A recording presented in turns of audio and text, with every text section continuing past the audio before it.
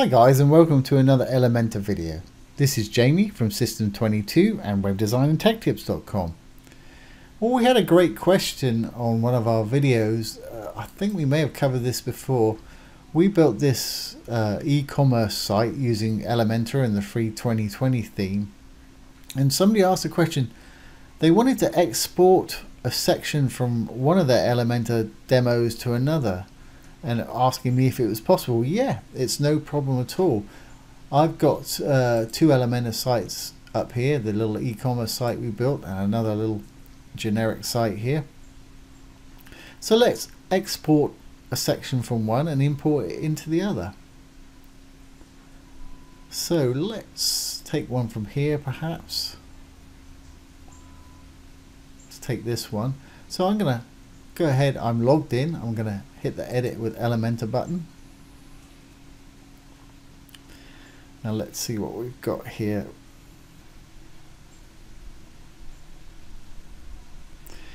Now that the Elementor console's opened, let's export this section. This looks like two sections. We've got a title and then we've got our number counter section.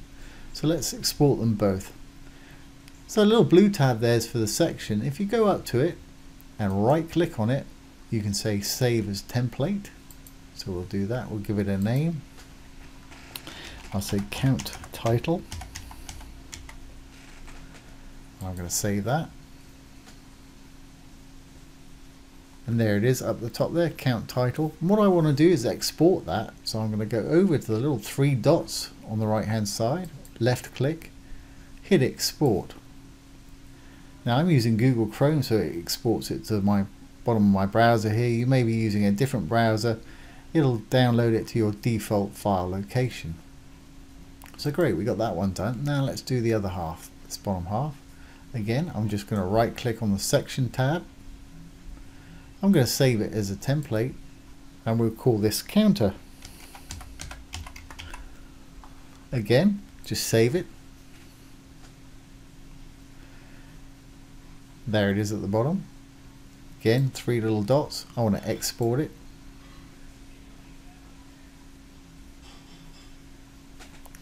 Okay, we've got them exported. Let's go over to our new site and go down to wherever we want to put it. I guess we better edit with enable the Elementor by hitting the edit with Elementor button right here. And decide where we actually want to put it. Let's put it right here. Now you can go to any section, just click on the little plus button, just left click on there. Just left click to add a new section on the little plus icon there. Now I'm going to go to the little folder because I want to add a template. Now our template's not in here yet, so let's go to my templates and we can add it. If we go up to the top here, you've got a little up arrow with a circle around it, import template. Simply left click on there and then drag whatever template you want to drag in there. Now that was counter or count title. Let's go ahead and insert it. As you can see, it's put it straight in there. So let's add another section and put the other half in there. Again, hit the little file button. Want to upload it. Let's grab the second one, drag it up there. And that was the actual counter itself, so we can insert that one.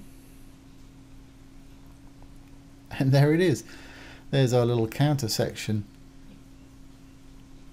imported, and it should function and look just like the new one. Let's have a look at our preview changes.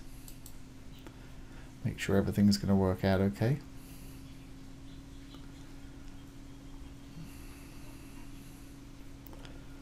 There we go. Now there's one thing that didn't happen when we did this that I'm a little surprised about. Occasionally when you import sections, it'll prompt you, it'll give you a little box that says, do you want to import styles, yes or no? If you're not sure, always check no, because sometimes global styles will overwrite existing styles that you've got on your page. So if you're not sure, just say no. So there you have it. There's how to import sections from one site to another using the Elementor import and export feature. So I hope you found that useful and enjoyed it. If you have, please ring the bell, give it a thumbs up, comment, share and subscribe to our YouTube channel. Once again, this has been Jamie from System22 and webdesignandtechtips.com. Thanks for watching. Have a great day.